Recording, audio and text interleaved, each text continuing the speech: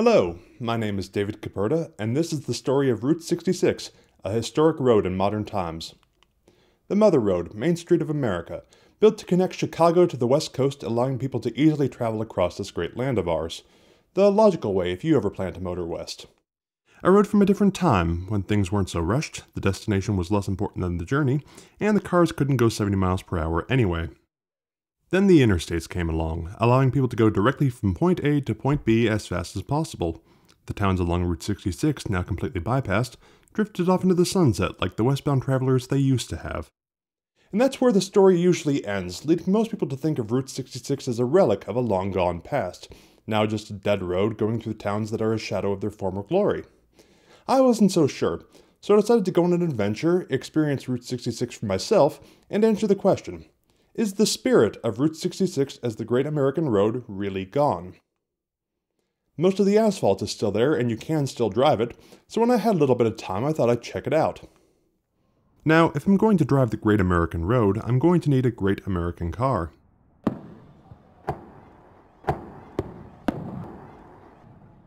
And here it is. The 2002 Toyota Camry. This four-door mid-size sedan comes equipped with a 2.4-liter inline-4 engine that produces 157 horsepower, giving it a 0 to 60 time of about 10 seconds and a top speed that's purely academic. Now, I know what you're thinking about this great American car. Toyota? That's a Japanese car. Well, yes, Toyota is a Japanese brand, but this particular car was made in Kentucky, and the modern Camry has been ranked as the most American car, meaning there are more of them made in America by Americans with at least 75% American parts, which are presumably also made by Americans, than any other car built today. You may point out that that's not a modern Camry, and you'd be correct. That's because it's a very special Camry. It's mine. Okay, look, if I'm honest, I wanted to rent a Mustang, but that would have been expensive, and this way I can modify it to suit my own needs. So give the Camry a chance. It may not have the power of the Mustang, or the handling, or the excitement, or the appeal, but in the many years I've had it, it's always been my trusted companion, reliable as the day is long, never breaking down and always doing what I asked of it. Any car will get you there, but the Camry will always get you home, and for that reason, I love this car. So, I had the car, I had the road, and I had the mission, so I grabbed my keys and headed off to the local library to do some research. I didn't have a lot of time to plan this trip, but I packed in as much as I could. I also didn't have a whole lot of time to take this trip, far less than I'd recommend, so you may notice some rough edges, apologies in advance. I also didn't have a camera crew, hence this format. All I had was myself and a camera. Hang on, that doesn't look professional enough. There we go. So now I had the car, I had the road, I had a modicum of research, I had a camera, and I had the mission. So I headed off to see for myself if the spirit of Route 66 was still there. And I started off, naturally, in Chicago, home of the Ferris wheel, the Zipper, the hot dog bun, the Chicago Fire, both the event and the soccer team, and the Chicago Marathon. The last one might seem obvious, but insufficient preparation meant that I didn't realize it was going to happen the same day I went there, shutting down streets and causing me to have to come back later to get the shots. It's also the home of the starting point of Route 66. Chicago is a fascinating city with a great history. Many people have said a great deal about it, so I won't. Frankly, I'm not that interested. It's a massive city with its own thing going on. It's a terminus of the route, a destination, not part of the journey. So I headed out. If I'm going to answer the question of whether or not Route 66 survived, I'm going to need to find some examples of the true Route 66 experience to see what happened to them. And I came across my first real data point in the town of Wilmington, Illinois, the Gemini Giant. Oh look, it got light out. Isn't continuity fun? Anyway, the Gemini Giant is a 30-foot tall fiberglass statue, one of the famous Muffler Man advertising props, that stands outside and promotes the Launching Pad Drive-In restaurant. There's two aspects that I think qualify to speak to the Route 66 experience. The first is its use as a distinguishing feature. It's from an era where every restaurant across the route wanted to stand out rather than be part of a uniform chain, to give you a unique experience in order to draw you off the route and sell you something. The second aspect, sadly, is its status as a relic, as the restaurant it's intended to promote is no longer open. A counterexample to the Gemini Giant can be found just down the road in Pontiac, Illinois, in the form of the Old Log Cabin restaurant. It was originally built in 1926 to cater to the travelers of the route. However, in the 40s, the route was realigned to the other side of the building, meaning all those travelers would now run right past it. I feel I should explain something at this point. There's no such thing as a single unified Route 66. In fact, since the route was decommissioned as a U.S. highway in 1985, there is no such road as U.S. Route 66, just a series of individual stretches called Historic 66 or State Route 66 or something like that. But even before the decommissioning, there wasn't a single immutable stretch of tarmac from Chicago to LA called Route 66. The road was moved, what they called realigned, constantly to make the road better, say to cut a corner or go around a town to make it bigger. Sometimes it didn't even move all that far. On certain stretches, when they needed to expand, they'd build a bigger road right next to the original and then connect it up. You can see some of these original roads with grass growing through them, not 100 feet from where the road ended up. Anyway, back to the old log cabin restaurant. Back in the 40s, the road was realigned and ended up on the other side of the building. The owners had to do something to stop the travelers from driving right past the back. So they did what anyone would do. They jacked the building up, rotated it around with horses, and plopped it back down so the front door was facing the road again. Thanks to that adaptability, the old log cabin is still open to this day. So we've seen part of historic Route 66 that has stood up to the test of time, and part that hasn't. But 2 points do not a complete dataset make, and we can't draw any conclusions about whether Route 66 is still great without understanding the factors that made it great in the first place. The first factor, most obviously, is the history it represents. Speaking of history, let me give you a few dates. Early 20th century. There isn't really a road network to speak of. Between towns, there are dirt roads and the odd paved road owned by a private organization, or maybe even no road at all. Any cross-country journey by car takes months of blazing their own trails and is only attempted by the most foolhardy adventurer. 1916. The United States Congress realizes this and proposes legislation to federalize highways. They get around to passing it 9 years later. 1926. Route 66 gets named as the Chicago to Los Angeles route and they start building it, finishing in 1938, making it the first fully paved U.S. highway in America. The towns along it flourish with the influx of motorists and their money, and everything's going just swell until 1956. President Eisenhower, seeing the efficiency of the German Autobahn, is convinced that a high-speed road network is essential for national defense, and so signs legislation to establish the interstate highway system. These interstates route traffic away from the towns, and over the next decades, the communities that were previously booming become bust, until eventually, in 1985, the route was officially decommissioned as a U.S. highway. I want to make it clear that I'm not against interstates. I use them a lot. When I need to get cross-country quickly with a minimum of muss and fuss, they're a great solution. But I got a chance to drive a stretch of the route that runs alongside the interstate and draw some comparisons. It is certainly slower on the straights, and it has curves and stop signs, but it's far more fun, largely because it has curves and stop signs. It's not a monotonous cruise at a constant speed for hours and hours. You actually have to drive it.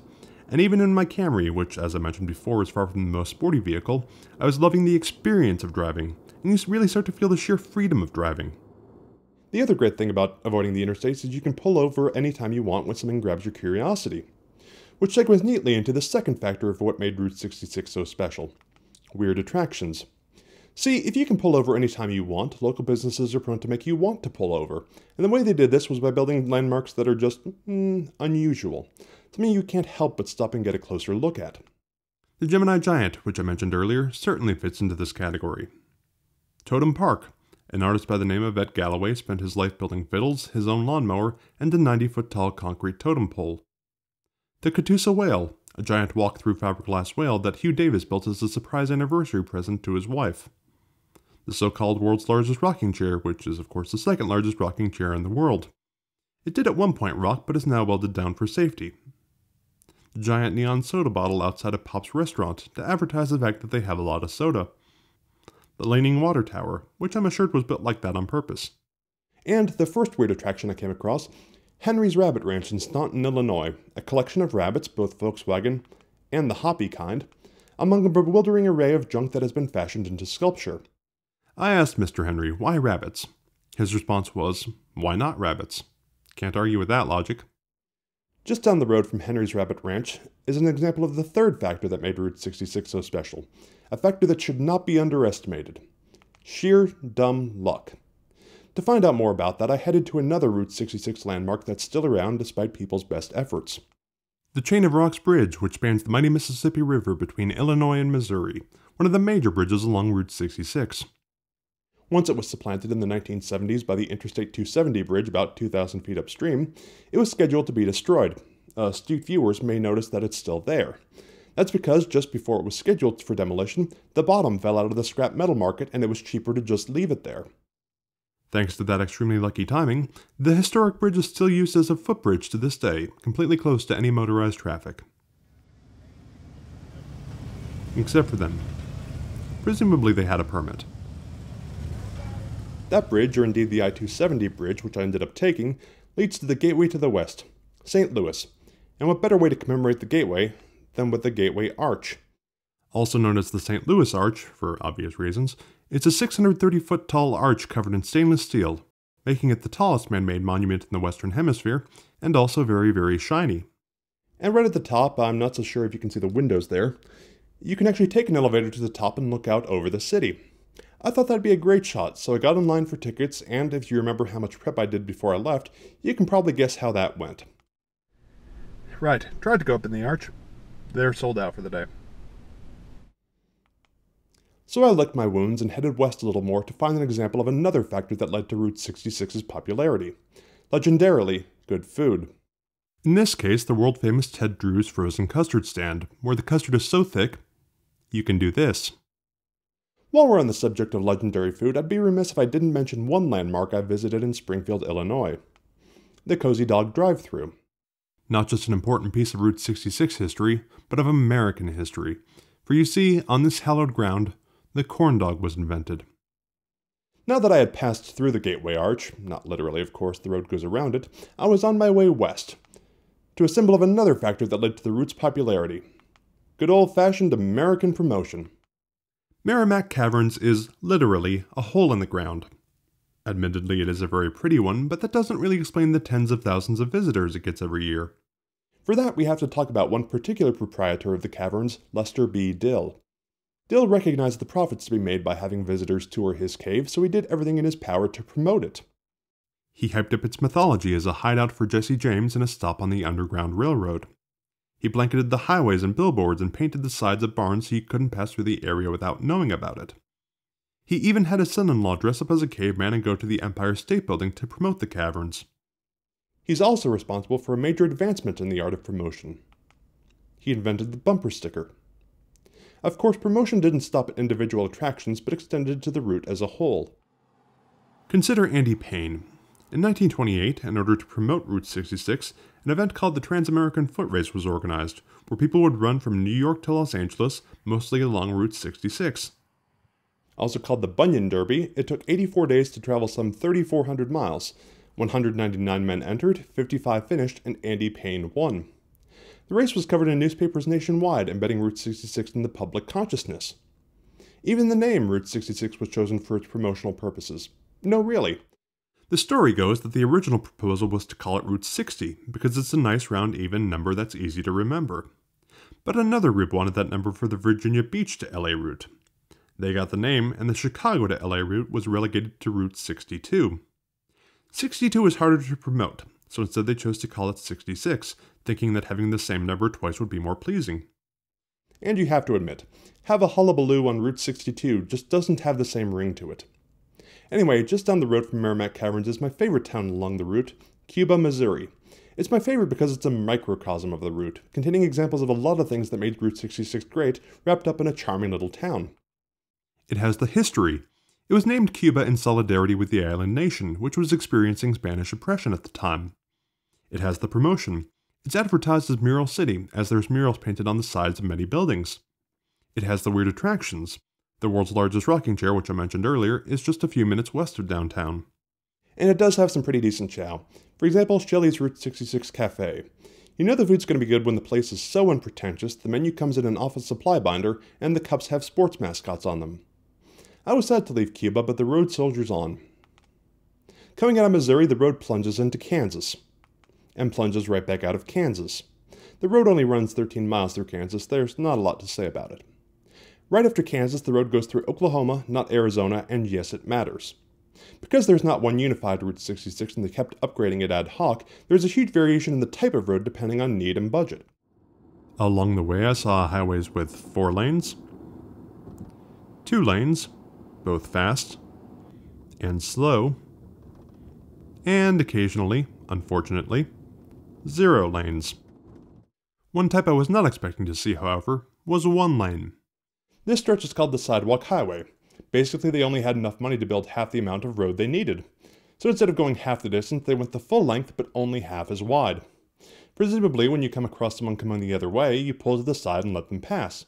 Given that I'm standing in the middle of the road to take this picture, this isn't as much a concern nowadays. Taking the sidewalk highway to larger roads eventually leads you to a display of what is, in my opinion, the biggest factor in making Route 66 so remarkable: the people. In Tulsa, Oklahoma, there is a plaza memorializing one of those people. Cyrus Avery, widely considered to be the father of Route 66. Like most fathers, he was one of the major players in the conception of the road. He wasn't the first one to come up with the idea of a transcontinental road, but he was certainly one of the loudest. He's actually the one who came up with the idea of calling it Route 66. He constantly pushed at the federal level for the road to be built and get people on it once it was. He considered Tulsa home, and seeing the economic benefits that a major route would bring, pushed tirelessly to route the route through his city. And there are still people making it their life's work to make the route better. Just down the road a ways was one of the highlights of my trip, the studio of Jerry McClanahan. He's the author of this book. Not sure why I took a picture of it, I have it right here. It's considered to be one of the most authoritative guides to the route. I had it in my passenger seat the whole way. In it, he says that if you're ever in Chandler, Oklahoma, you should stop by and visit him. I thought I'd take him up on that. I drove past his place a couple of times, it's really hard to find, but I did eventually find it and got to meet the man himself. Apart from being a great map maker and guide, he's also a fantastically talented artist, painting scenes from the route. But it was his expertise I was interested in, to pick his brains about the route after decommissioning. How has it survived? Well, all right. The big impact the interstates had on 66 was they took all the traffic off the route. And during the 60s, about when that was happening, you had the Highway Beautification Act, which meant no new billboards could be put up and many original ones had to be taken down. So it's a double whammy that hurt so many businesses. Then when they decertified the route in 1985, the newspapers were full of eulogies. Route 66 was dead. But there was so many people along the road and along the world that loved the road, refused to let it go.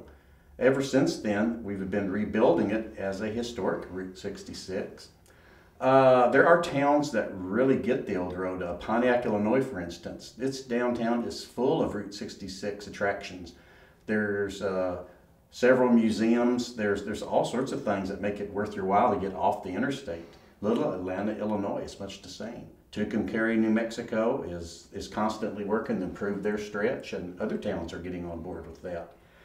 There are people that are spending their money and their expertise and their lives restoring old places on Route 66. For instance, in Cuba, Missouri, the Wagon Wheel Motel has been lovingly restored. The Boots Court in Carthage, Missouri is being fixed up beautifully. Just recently, the Frontier Motel and Cafe in Truxton, Arizona was purchased by a tour guide from New Zealand, and he's leased it to a couple who are fixing it up. It will be restored. It's great to see this resurgence in interest. It's great to see all the travelers from all over the world. That's probably the biggest group of Route 66 travelers, those from overseas and over the border. They're keeping it alive. Every time they stop at an old motel or stop at a museum or go through a town and buy food or gas and buy souvenirs, they're helping to increase the local economy. And it's booming. I certainly met several international travelers along the way. Even though I wasn't traveling in peak vacation season, I still met people from all over the world at every stop. These people had heard the legends of the route and had wanted to experience it for themselves, spending their hard-earned money all along the way. Anyway, after my visit with Jerry, I hit the road again and plunged deep in the heart of Texas. The first thing that struck me was the truth in that old adage: everything's bigger in Texas. From the rest areas, to the crosses outside churches, to the sky. There's also big fields, and in one of those is a big attraction: Cadillac Ranch. Before it was a Bruce Springsteen song, it was an art installation comprising 10 Cadillacs half buried in the ground at an angle corresponding to the Great Pyramid of Giza. And part of the ongoing art of it all is you are encouraged to bring spray paint and leave your mark on the cars, a tangible manifestation of the travelers of the road contributing to making the road what it is. I saw a chunk broken off which revealed the strata of the spray paint. The travelers were truly making their mark thousands of times. And it doesn't appear to be slowing down. There were about a dozen people there at the same time I was. And that neatly takes us to the midpoint of the route, not this presentation. By this point I was significantly behind schedule, so you notice things will speed up from here. But this cafe marks the halfway point of the route. I know it's impossible to find the true midpoint of the road because the road keeps changing length when it realigns, but this is the place closest to the middle with the best pie, so I'm counting it. Plus, it gave me an opportunity to do what the old song said. I got my kicks on Route 66. Anyway, like I said, I was past the halfway point on time, so I had to hit the road hard. Driving west out of the panhandle of Texas, you get your first really good view of the American West. And what a view it is. I found it to be literally jaw-dropping in that when I first saw it, I was uncontrollably agape. The geologic grandeur, the remarkable colors, but mostly just the vastness of it all. Things may be bigger in Texas, but they seem to be bigger-er out here. So big at one point, I saw a sign that proudly announced that there was a fast food joint only an hour away. While I was talking to Jerry earlier, he mentioned his disappointment that television programs seemed to skip over the western stretch of the route in favor of seeing the big sights like the Grand Canyon, Four Corners, or Monument Valley.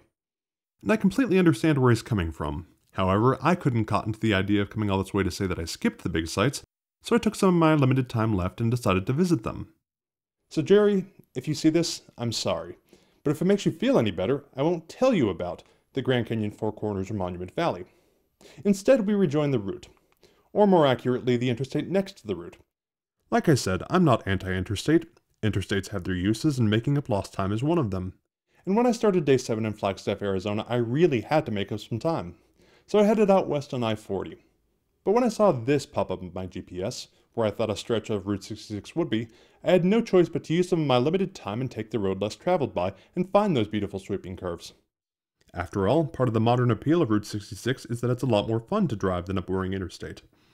Though, as I've said before, my car might not be the most sporty, though, as I've said before, it is very, very reliable, it is still kind of fun to chuck it through the corners. So I got off the interstate and went looking for them.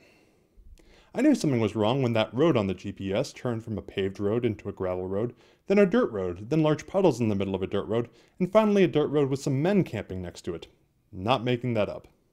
It clearly wasn't Route 66. I'll admit when I'm wrong, so I bravely gave up and turned around.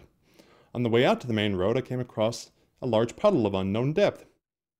I faced a choice. Either go through the puddle, potentially flooding the car, or go through the grass on the outside. I chose to go through the grass.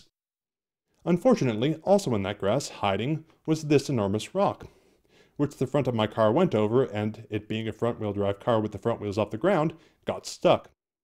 One of the men that was camping next to the road was kind enough to tow me off the rock, but sadly, the rock had done its damage, banging an enormous hole in the exhaust, which made it sound like this.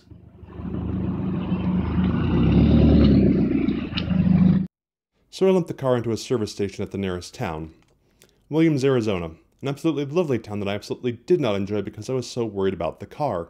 It had done its job flawlessly. It was as reliable as the sky is big in Texas, and I loved it for that. But I had done it wrong. I had gotten it into a bad situation, and now it was damaged.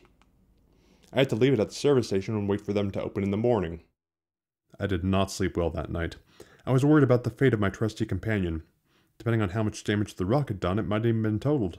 It's an old car, it's not worth that much. There was nothing to do but sleep fitfully and go see it first thing in the morning. Sadly, Williams, Arizona isn't that big a town, and the local shop couldn't do much. So I had to get it towed to Flagstaff.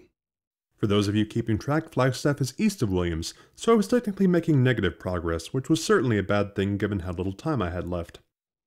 I dropped my car off and got a loaner for the day. Luckily for me, it was another great all-American car. The Toyota Corolla. Now I know what you're thinking, Toyota, that's a Japanese brand, yada yada, this one's built in Alabama. There was nothing to do but spend another of very few days left puttering around Flagstaff. I got to see the Lowell Observatory where Pluto was discovered, so at least that was nice. But in the back of my head, all I could think about was my car. Would it get repaired in time? Would it get repaired at all? Would it, having gotten me most of the way along America's highway, get me the final stretch to Santa Monica? Yes, it would.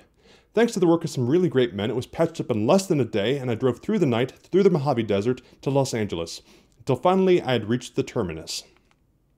I had successfully driven the length of Route 66, all the way from Chicago to Santa Monica, some 2,451 miles.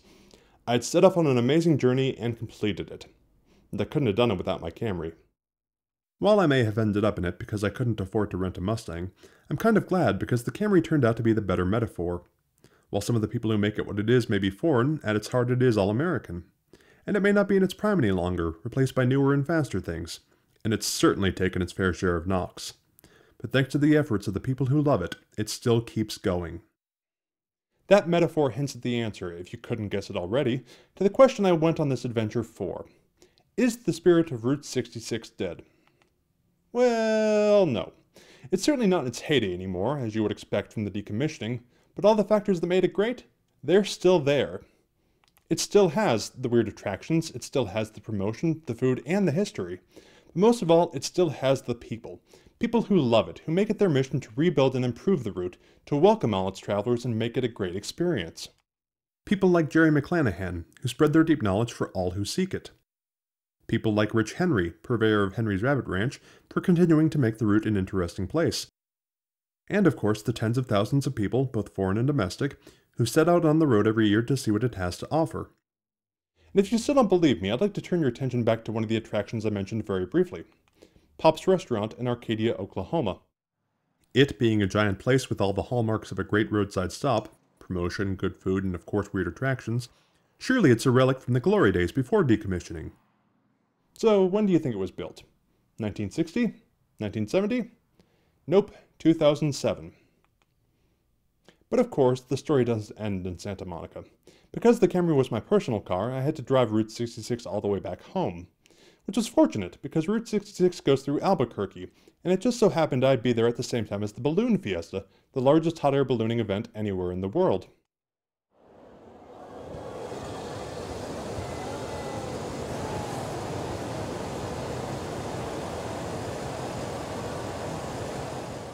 The balloons were spectacular enough, but, as it's been said before, it's better to end with a bang. I've been David Caperta, thank you very much for watching, and goodbye.